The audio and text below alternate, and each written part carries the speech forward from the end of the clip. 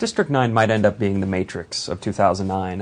It's a movie that combines a variety of factors, an inventive marketing campaign that kind of leaves people in the dark, and a look that may not be revolutionary, but is certainly something we haven't necessarily seen all thrown together. You know, you've got this kind of faux documentary style employed through much of the film, which follows the travails of a MNU, Multinational United, worker who is trying to kind of evict these aliens who have crash landed on Earth 28 years ago from their home and move them into District 10.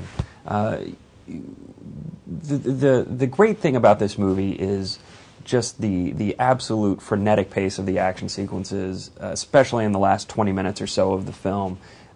You've got a combination of kind of cinema verite, but also giant robots and aliens fighting each other. It's really a unique mix, and it's something that I don't think we've seen a lot of before.